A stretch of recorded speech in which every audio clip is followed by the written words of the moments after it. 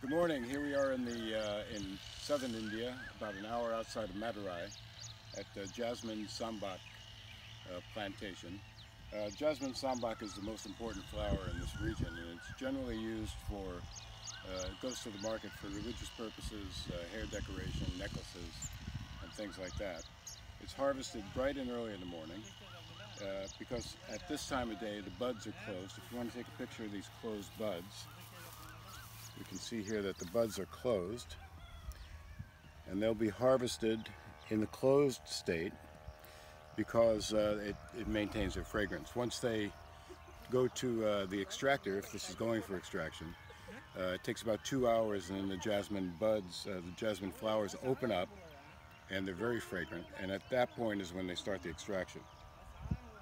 Jasmine is extracted using hexane as a solvent, and you make jasmine concrete, and the net result is jasmine absolute, which is very fragrant, ends up in perfumes and foods across the world. So as you can see, this is a gorgeous field in southern India, and we're very fortunate to be here, and thank you for your time.